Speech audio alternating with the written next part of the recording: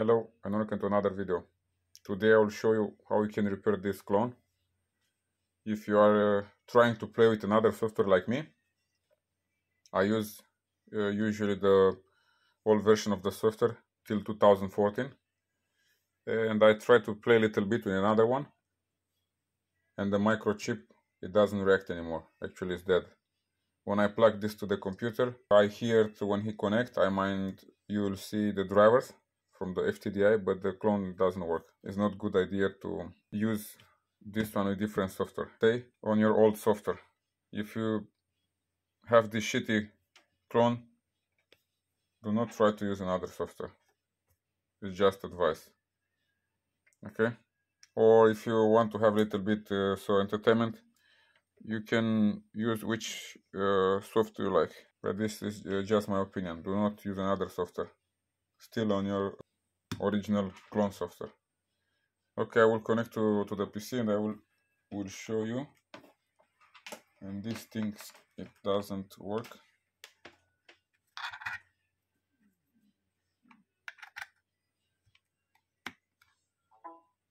You will see, you hear also the sound. And when I go here to computer,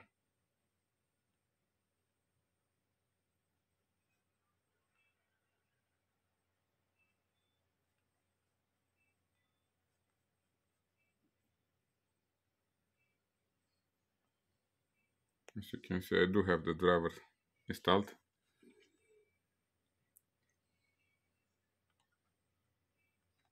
And I'm trying to use with this version. Okay, the advanced one. But don't do this mistake. I have it before the firmware 1.64, and he tried to make the update to 1.65 because it's necessary to run this newer software, but after that it just died. Mine is not completely dead, but it's almost. And when you want to have this interface test,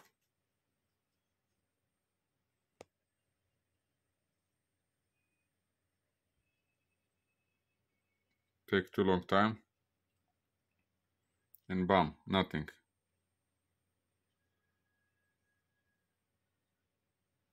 It is not because it's not connected in the car. I will show you after that. Also, if it's not connected, it should show you firmware version. Then stay on this software version 12.0.309A. I will open this one. I will make the connection. I already take the screws. I will make the connection and we'll move to the desktop after that. And we have now everything connected, and we'll proceed to program. I already select this one because I need the information. You can find it here. Before to go on the program, you can go on device information. You should load the files. I have here 1.64, but I want to use a different one. I like more this one, it was more stable for me. You should select here binary. After that you should select this one here, ICSP port, and automatically will jump on VCC enable. Okay, we have here the data. We can go on configuration, and we should enable this one, this three, this one, and this one also. Okay, and from here, for example, pin detect, you don't need it. You can leave check ID, erase, and verify. This one you can also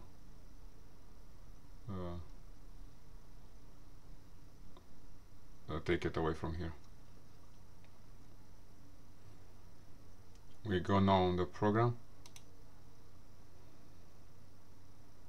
All these four you should have selected. You have here the diagram, and also again you have here these diagrams, so from this microchip. Okay, we will press program. He will erase first the chip and then he will program the flash.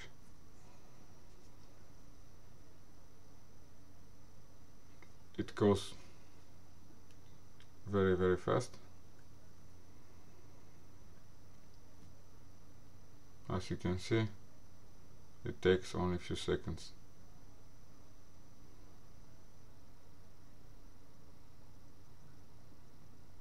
And that's it. Now we will move back to the laptop and we'll see if this works or not. And we are outside. I plug this in and we are ready to make a test.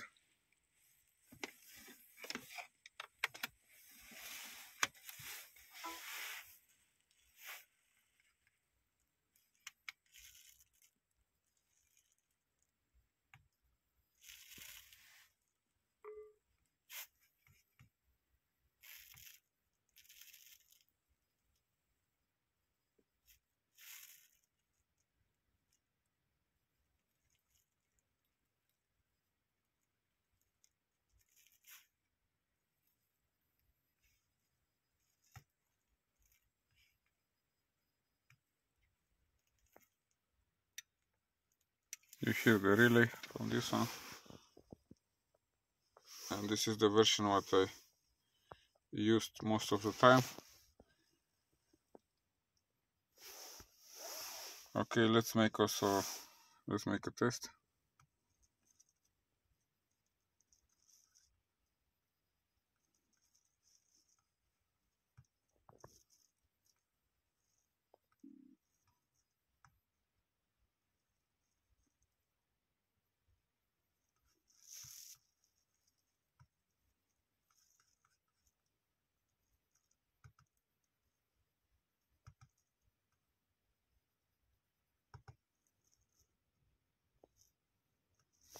And this is our car. We make the contact on.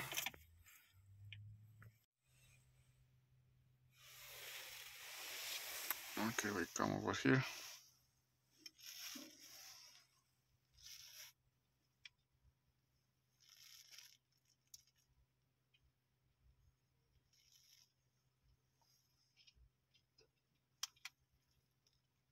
We don't have errors. I will look further on the measurements block.